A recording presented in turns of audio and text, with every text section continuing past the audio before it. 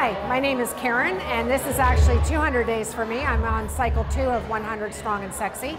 This has been an amazing journey for me. I have seen myself grow as a woman, was full of self-confidence, something that, I never thought I'd ever see myself having. I've taken myself out of a depression that I had, and I can't believe that I'm here today.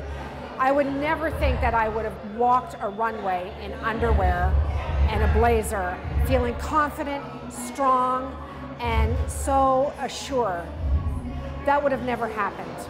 And I can't wait for cycle 3. I've got more room to grow, and I'm just looking forward to every moment.